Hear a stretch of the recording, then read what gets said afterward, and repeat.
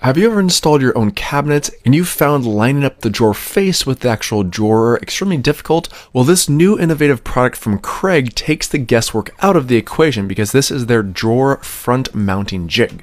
It works by placing the bracket right on the drawer itself and then tightening it down on the side. Once it's actually attached to the drawer, then you can install the drawer face and line it up appropriately, quickly, and easily because there's already line indicators on both sides, so you can guarantee that it's lined up perfectly center over the drawer. Once centered, you can then tighten it down with a few screws and you have a perfectly well-fitted drawer face. Would you use this? Let me know in the comments section.